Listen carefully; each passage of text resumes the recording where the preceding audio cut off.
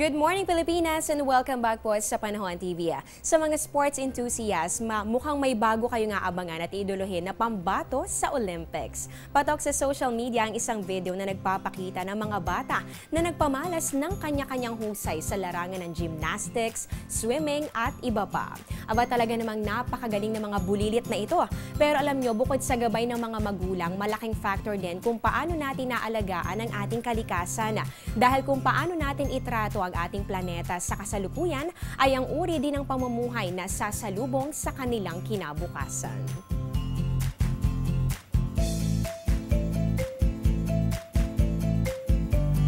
Dito na po nagtatapos ang aming programa. Maraming salamat sa pagtutok.